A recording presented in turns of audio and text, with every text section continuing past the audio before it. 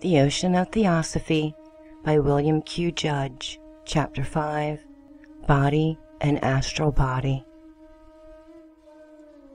The body, as a mass of flesh, bones, muscles, nerves, brain matter, bile, mucus, blood, and skin, is an object of exclusive care for too many people who make it their god because they have come to identify themselves with it, meaning it only when they say, quote, I, end quote.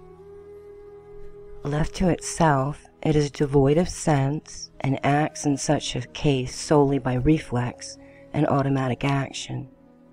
This we see in sleep, for then the body assumes attitudes and makes motions which the waking man does not permit. It is like Mother Earth in that it is made up of a number of infinitesimal lives. Each of these lives is a sensitive point. Not only are there microbes, bacilli, and bacteria, but these are composed of others, and those others of still more minute lives. These lives are not the cells of the body, but make up the cells, keeping ever within the limits assigned by evolution to the cell.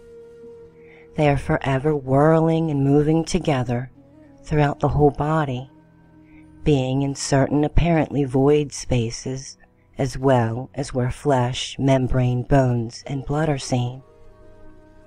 They extend too beyond the actual outer limits of the body to a measurable distance.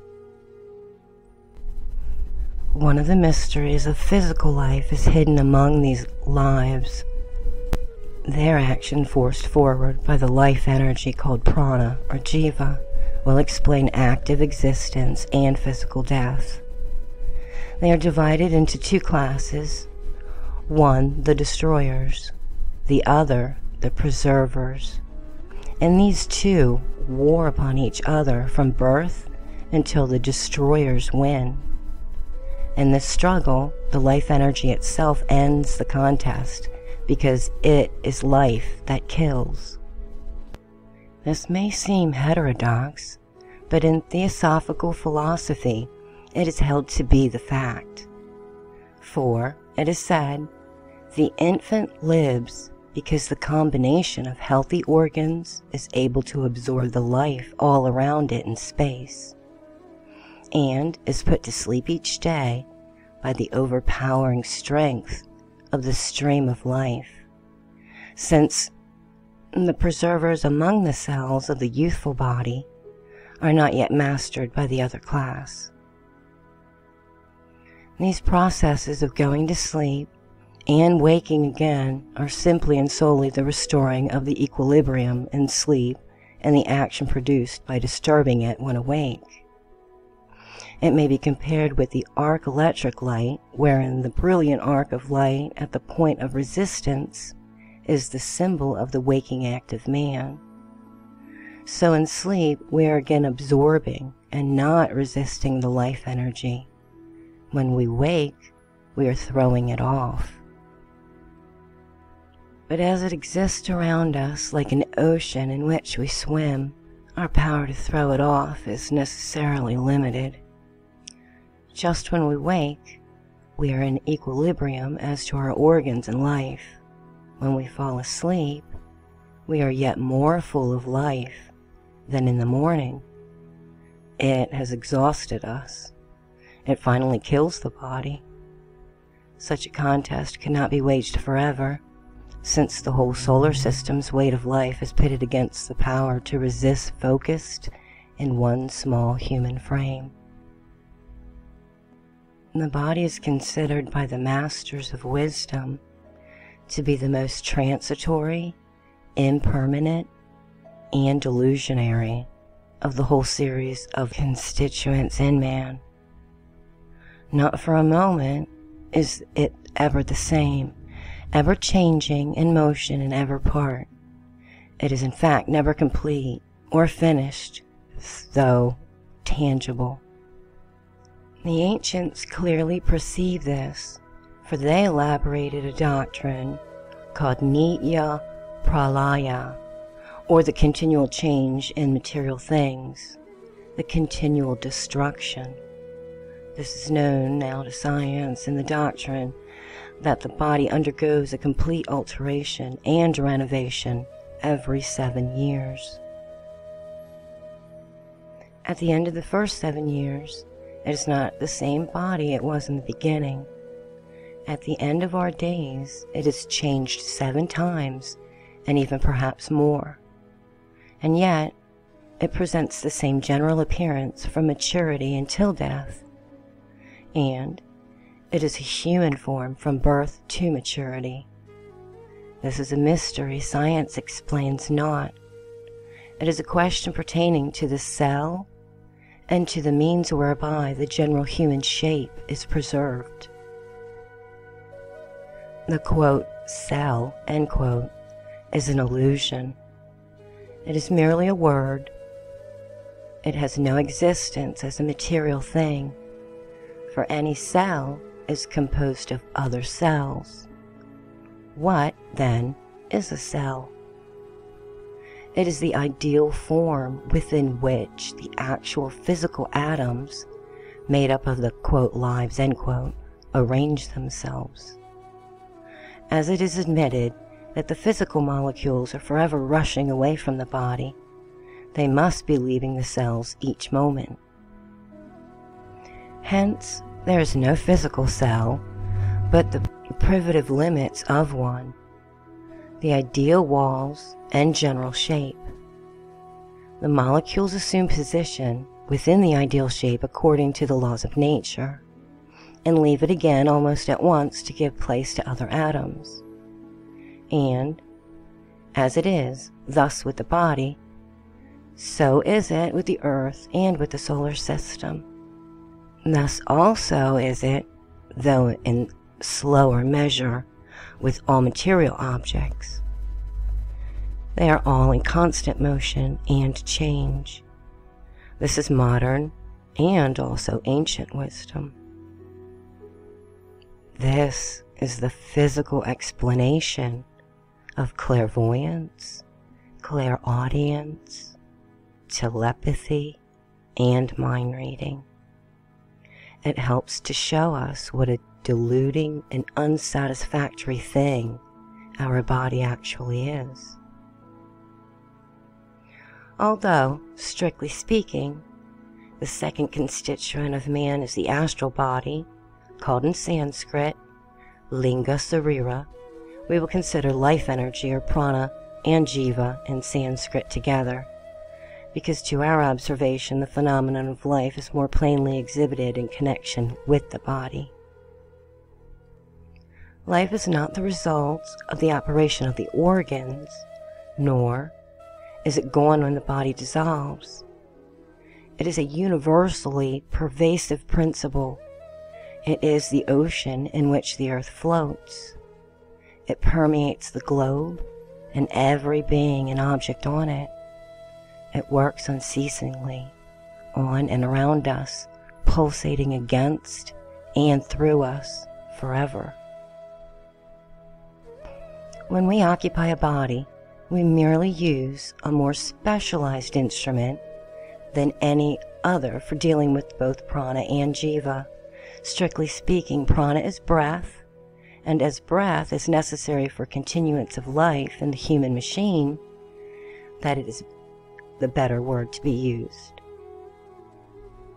Jiva means life, and also is applied to the living soul, for the life in general is derived from the supreme life itself. Jiva is therefore capable of general application, whereas prana is more particular. It cannot be said that one has a definite amount of this life energy, which will fly back to its source should the body be burned, but rather that it works with whatever be the mass of the matter it in. We, as it were, secrete or use it as we live, for whether we are alive or dead, life energy is still there, in life among our organs sustaining them, in death among the innumerable creatures that arise from our destruction. We can do no more, do away with this life, than we can erase the air in which the bird floats, and like the air, it fills all the spaces of the planet, so that nowhere can we lose the benefit of it, nor escape its final crushing power. But in working upon the physical body, this life, or prana, needs a vehicle, means, or guide, and this vehicle is the astral body. There are many names for the astral body, and here are a few. Linga Sarira, Sanskrit meaning design body, and the best one of all, ethereal double, phantom, wraith, apparition, doppelganger, personal man, perispirit, irrational soul, animal soul, Bhuta, elementary, spook, devil, and demon. Some of these apply only to the astral body when devoid of the corpus after death. Bhuta, devil, and elementary are nearly synonymous. The first Sanskrit, the other English. With the Hindus, the Bhuta is the astral body when it is by death released from the body and the mind, and being thus separated from conscience, it is a devil in their estimation. They are not far off. If we abolish the old notion that a devil is an angel fallen from heaven, for this bodily devil is something which rises from the earth, it may be objected that that term, astral body, is not the right one for this purpose.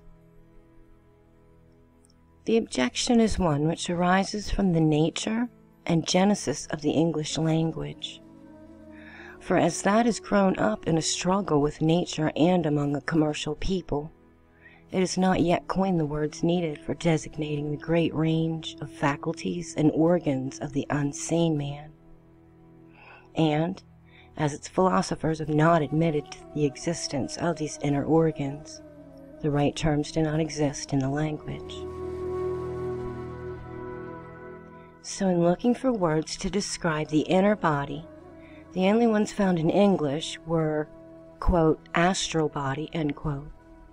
This term comes near to the real fact, since the substance of this form is derived from cosmic matter or star matter, roughly speaking.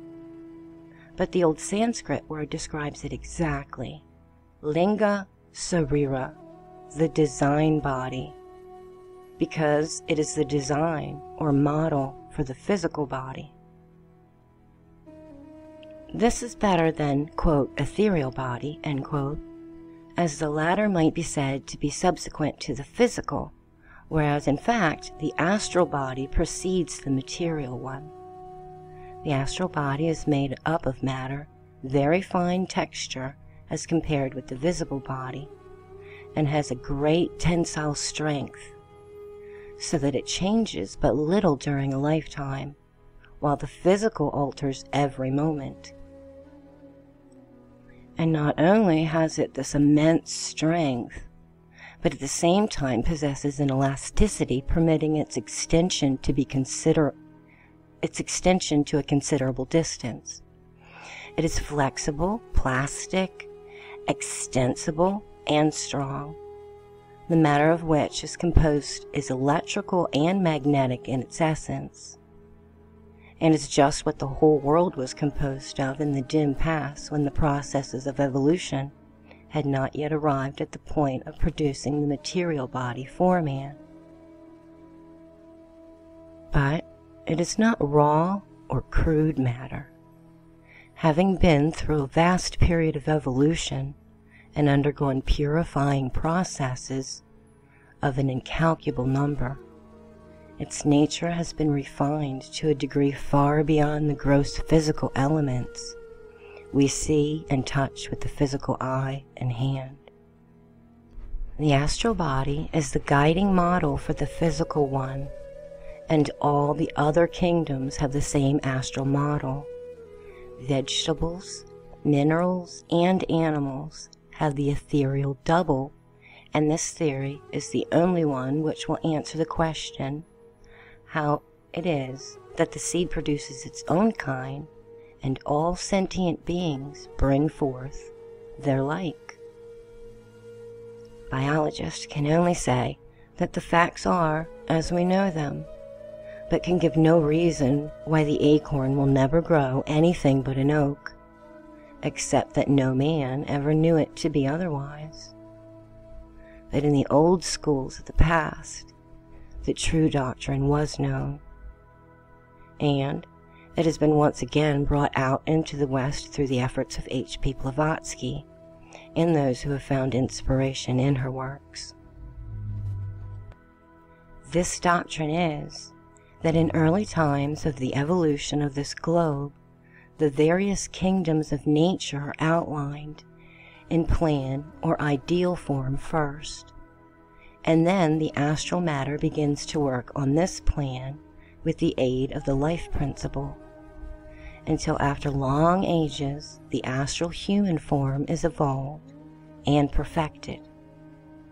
This is then the first form that the human race had, and corresponds in a way with the allegory of man's state in the Garden of Eden.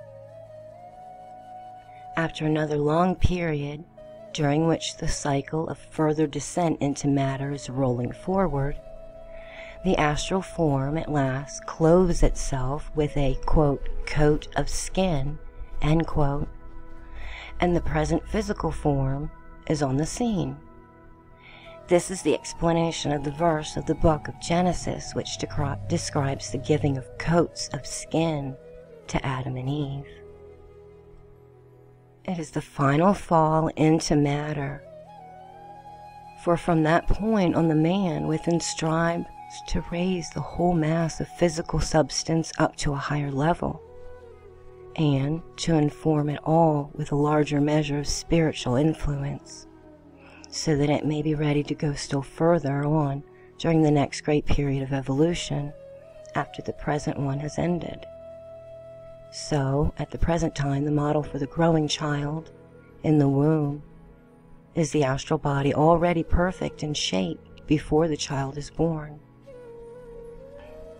It is on this the molecules arrange themselves until the child is complete, and the presence of the ethereal design body will explain how the form grows into shape, how the eye push themselves out from within to the surface of the face, and many other mysterious matters in embryology, which are passed over by medical men with a description, but with no explanation.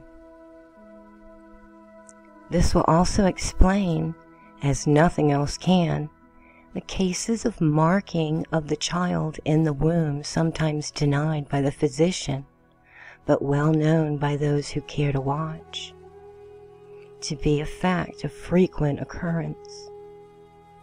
The growing physical form is subject to the astral model. It is connected with the imagination of the mother by physical and psychical organs. The mother makes a strong picture from horror, fear, or otherwise, and the astral model is then similarly affected.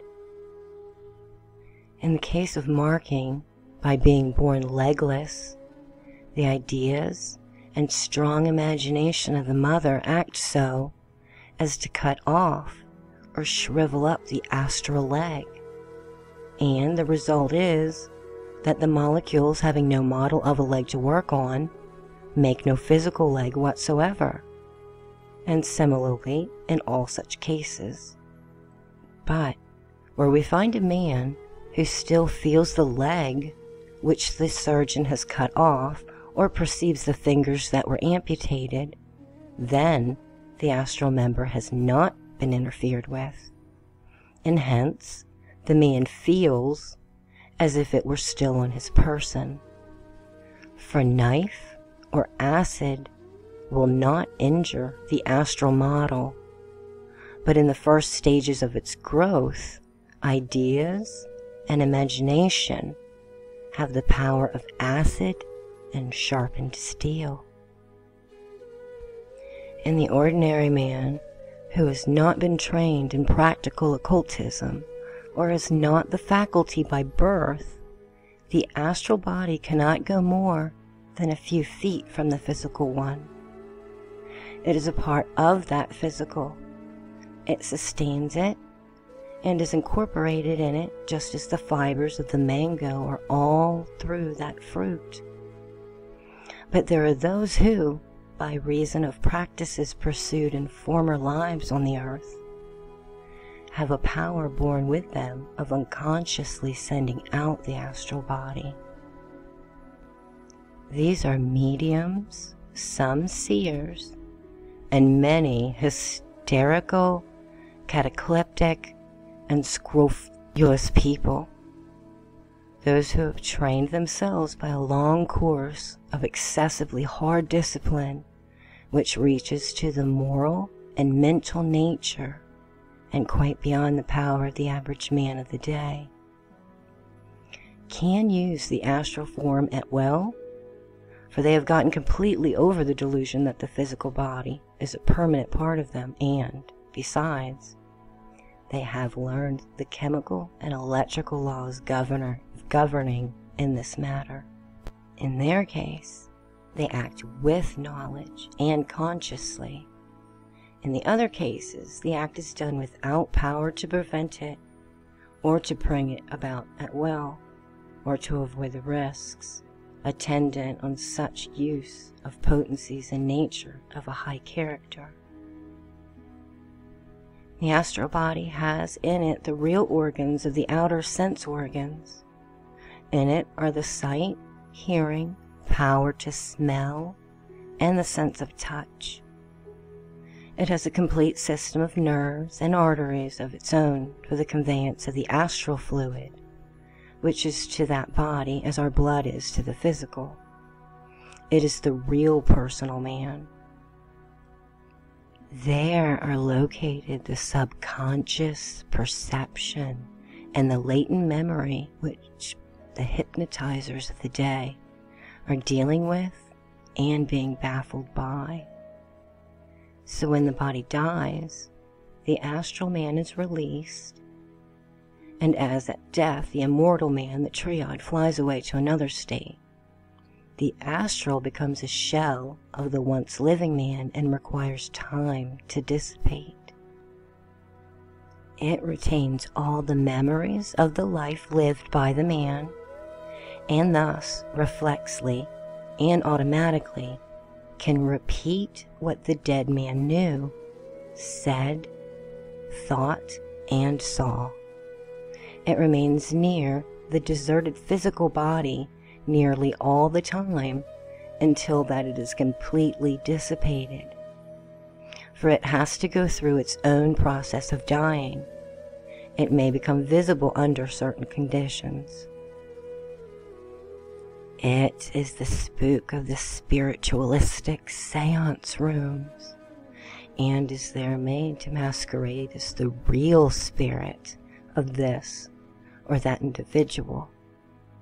Attracted by the thoughts of the medium and the sitters, it vaguely flutters where they are, and then is galvanized into a fictitious life by a whole host of elemental forces, and by the active astral body of the medium who is holding the seance, or of any other medium in the audience. And from it, as from a photograph, are then reflected into the medium's brain all the boasted evidences which spiritualists claim go to prove identity of the deceased friend or the relative.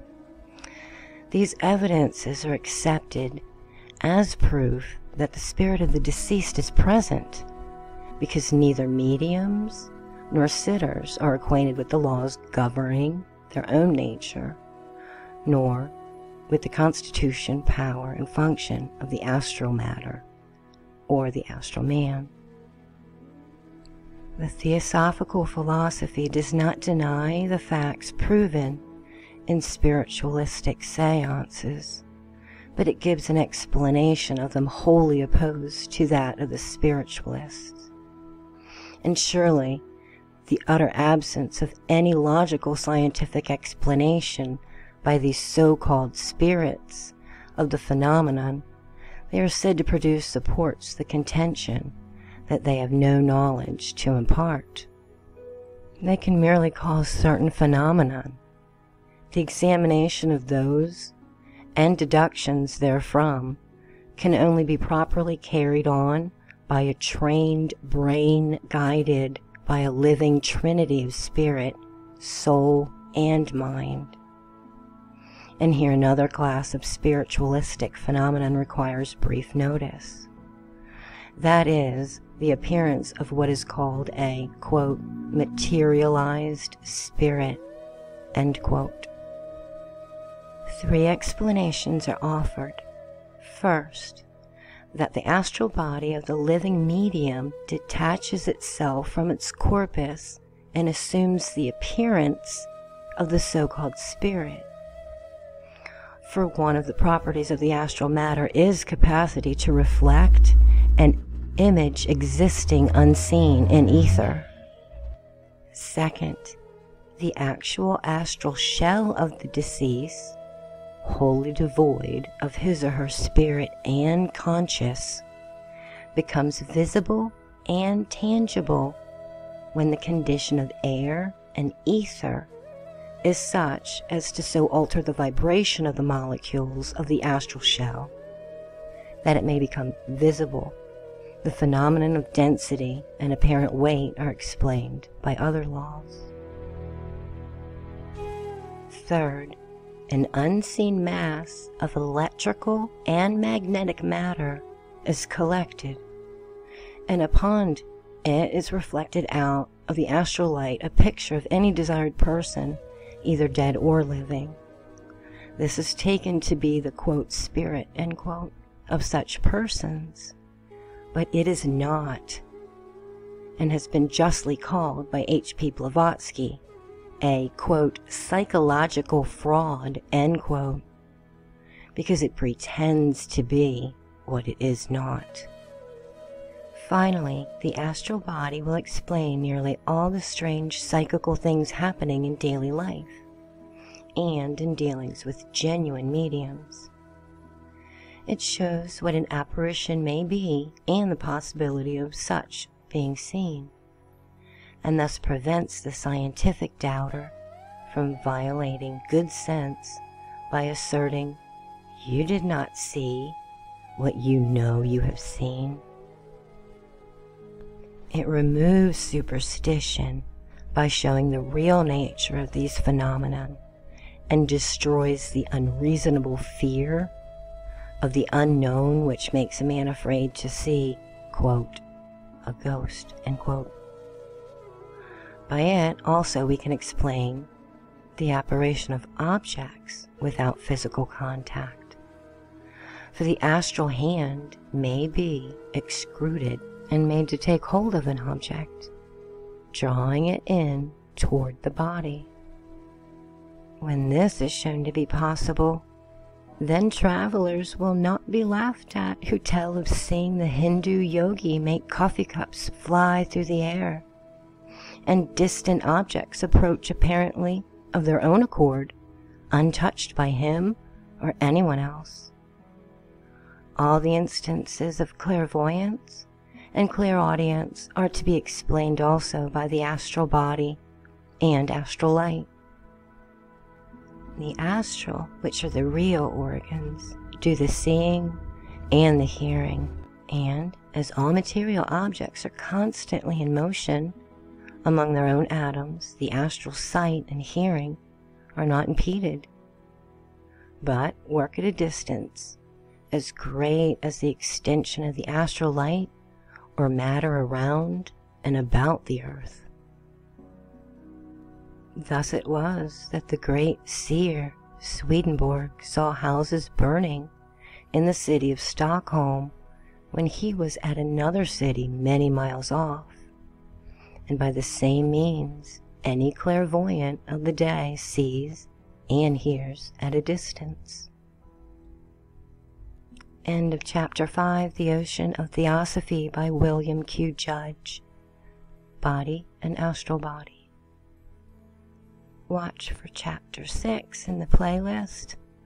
It will be on Kama Rupa, desire, and it picks up again with the astral body and more on seances and why people talk to, or what people are talking to when they think that they're speaking to their loved ones or good entities.